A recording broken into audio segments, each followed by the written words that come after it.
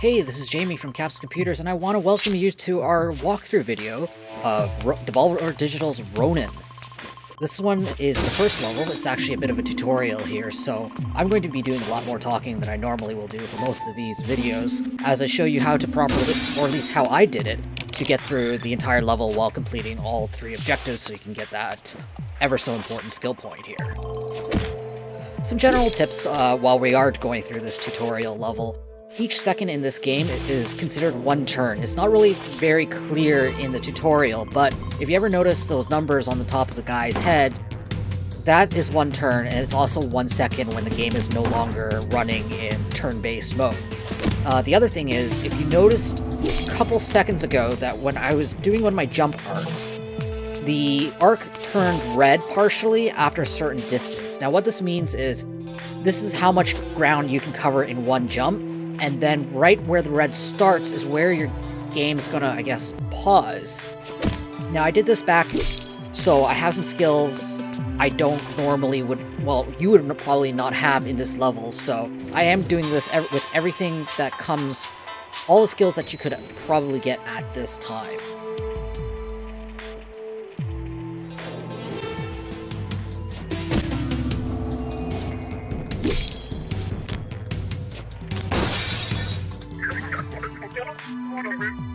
So as you can see here, I'm trying to quickly get up there and kill the guy as fast as possible without the alarm triggering. Now, it's not... For me, when I first started, I didn't really get when the alarm actually triggered. And what it is that lockdown is the actual alarm. So you're more than welcome to just, like, run in and kill as many people as possible without having to worry that you're going to lose the alarm objective.